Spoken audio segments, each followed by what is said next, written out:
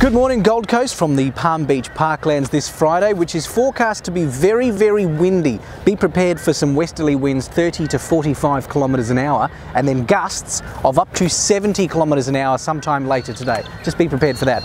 Right now though, let's see what you can do around town. Tonight there's a twilight fair at the Clover Hill State School in Mudgee Bar. They'll even have some fireworks at 8 o'clock.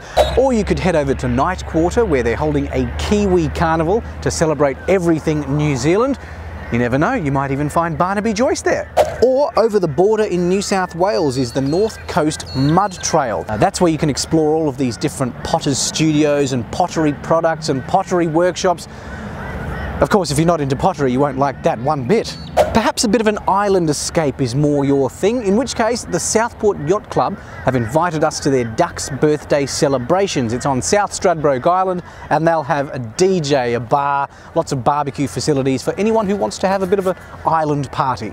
Or celebrate National Science Week with a pop-up science centre at the Coomera Indoor Sports Centre. It's being run by Griffith University, so you'll get some great hands-on activities around the place and even get to try out some virtual reality if you want to give that a shot.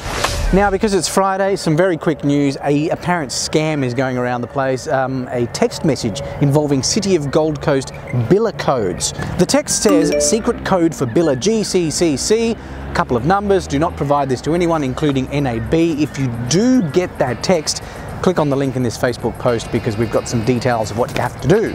And that is today's Good Morning Gold Coast. Remember to like, share and comment because we're a Facebook show after all. But otherwise, have an amazing weekend. I will see you Monday.